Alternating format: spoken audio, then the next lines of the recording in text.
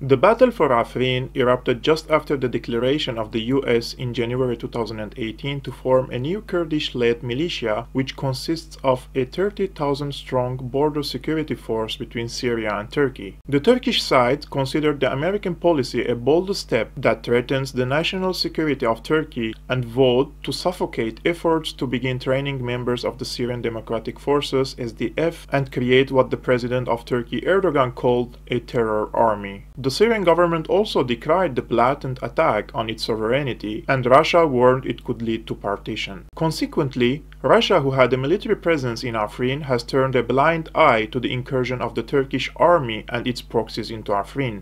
The strategy was to practice pressure on the US and behind them the Kurds in order to get concessions. Unsurprisingly, the American administration abandoned their Kurdish allies in Afrin because the area doesn't represent a geopolitical importance for the US, as is the case in eastern Syria, particularly in Qamishli, Hasakeh, and Deir ez-Zor, where half of Syria's oil resources exist. However, after more than 1 month to the Turkish military offensive in Afrin, it seems clear to any observer that the goal of Turkey is not only limited to combating the Kurdish militias in Afrin, but rather to connect Azaz and Jarablos to the city of Idlib. The Kurdish leadership in Afrin reached belatedly the conclusion that they cannot repel the Turkish incursion alone. Therefore, they called for help from the Syrian government, but Damascus had its sovereign demands. 1. Kurds should hand over their weapons to the Syrian government and join the Syrian army. 2. Kurds should hand over state institutions to the Syrian government. The negotiations were mediated by Russia and Iran, but both sides couldn't reach a comprehensive deal. That explains the decision of Syria to send Syrian popular forces and not the Syrian army units to Afrin.